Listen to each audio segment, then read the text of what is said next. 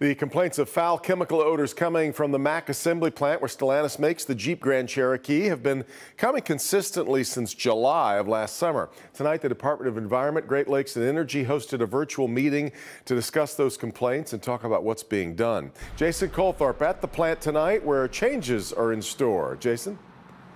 Yeah, there are some changes coming, Devin, after 5 violations here. However, that doesn't carry much water with the people who live around here until they know for sure that their sore throats, burning eyes, even asthma attacks are going to stop because of the odors here. In a virtual meeting Thursday, EGLE announced Stellantis has a 3-part plan to fix 4 odor violations and 1 for improper ductwork here at the Mack Assembly Plant. Part of the presentation featured a toxicologist with MDHHS who reviewed air samples. Of 20 unique chemicals detected, 8 are used at the Mack plant, and all were below a short-term or long-term health risk. Still, EGLE, the EPA, and MDHHS admit there isn't enough data to positively say there isn't a health concern, meaning more tests are needed. You guys are using something that's useless for the people over here to make these assessments, and you're already saying that you don't have all the information, but you keep telling people they're safe.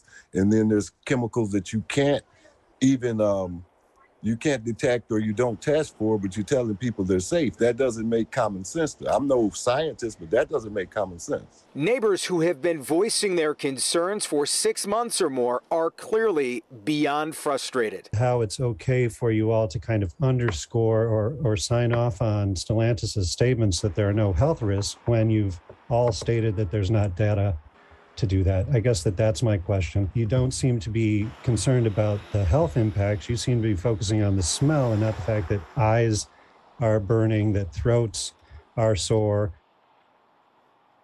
And those are neighbors you heard from there. And the member of the MDHHS, the toxicologist that was on this meeting tonight, responded directly to what you just heard, saying odors, strange odors, foul odors are not going to be acceptable. Neither are health concerns.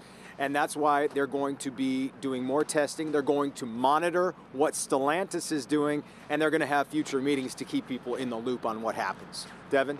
Jason, we know from our past reporting on this, a lot of the residents in the area want to see Stellantis hit with penalties for what's happened. And that will happen. As a matter of fact, EGLE right now is crafting that, putting it together, that will have penalties for the 5 violations it's already had, and penalties for any future violations. So we'll see where it goes, but they want to make sure it has teeth. Devin. Sure, you bet. All right, Jason.